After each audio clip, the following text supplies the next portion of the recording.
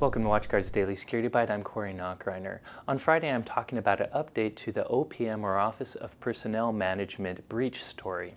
You probably remember in last week's weekly video, I talked about the big breach to OPM, where bad guys made off with over 4 million records for federal civilian employees. This week, there's new news showing that the breach is probably bigger than suspected. Basically, the president of the union that represents federal workers wrote a letter mentioning how bad the breach was. Now apparently they believe anywhere from 9 to 14 million employee records that date back all the way to the 1980s may have been stolen. More importantly, I mentioned that the bad guys did make off with social security numbers, and it turns out these were unencrypted social security numbers, which is just a horrible security practice, storing such sensitive data in an unencrypted fashion.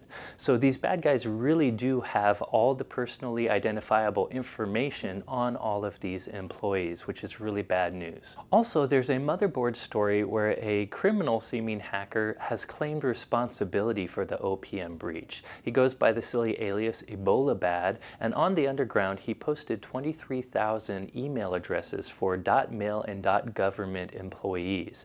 And while some of these emails do look legitimate, there really is nothing that ties it to the OPM breach. You know, there's a good chance this attacker is just social engineering and using this breach to claim a little bit of cred.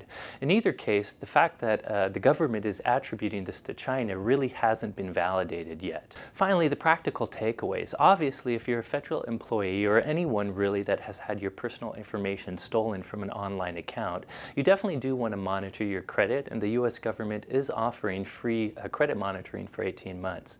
However, this is really insufficient protection. This will tell you when somebody's opening accounts under your name, but one of the big takeaways here is whenever someone steals all this information, especially your social security number, your email addresses, your address, all kinds of personal information about you, it's a great opportunity for these bad actors to actually hijack many of your online accounts. If you think about the forgot my password mechanisms, or the phone mechanisms where you can call up a company and validate yourself to, say, your bank online by using your social security number, now these bad guys can do the same. They can use this information to hijack many different accounts. So really, if someone steals your personal information, it's a good idea to monitor all your online accounts. You may even want to call up very important accounts like your bank and tell them to lock the account, not to allow people to do anything over the phone or online, but only in person in the bank. In any case, it's a very interesting attack, and we'll continue to keep our eyes on it. That's it for today. Thank you for watching.